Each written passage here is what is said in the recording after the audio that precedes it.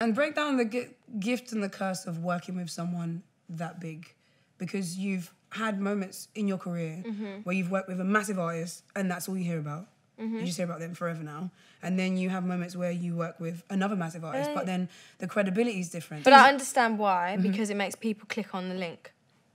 If you put Drake, if you put Kendrick Lamar, people click on the link because they know. Regardless of what name's after. Yeah, because they know, oh, look.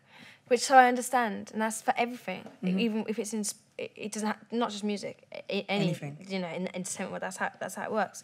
I know, like, I'm good at what I do, so eventually, regardless of everything else, I can come through it. But then, hopefully in a year, I'm establishing myself. I am me, and I'm establishing myself as me. Yeah. So maybe it would just be Jorja Smith. Yeah.